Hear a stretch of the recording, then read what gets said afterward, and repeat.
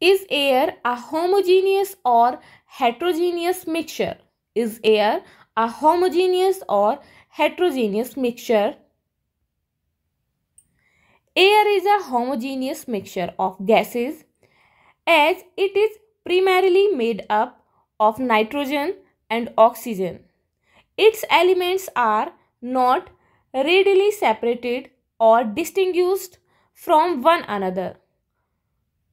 Once again, air is a homogeneous mixture of gases as it is primarily made up of nitrogen and oxygen.